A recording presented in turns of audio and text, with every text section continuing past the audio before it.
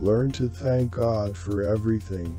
You'll find in your life the miracle of divine guidance, so kind.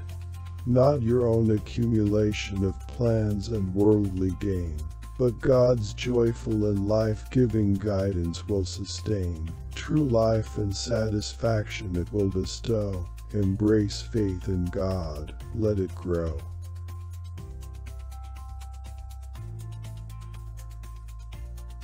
Wasn't it by God's grace that we found the church's embrace? Not by the will of others, but by God's saving grace. Yet, by resisting God's guidance, we hinder our own growth, and our relationships with parents, too, we often loathe.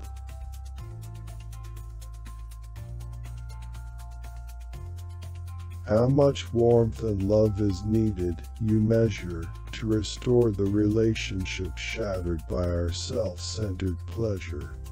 But it must be done, it's what God's love demands, to mend what's broken with His guiding hands.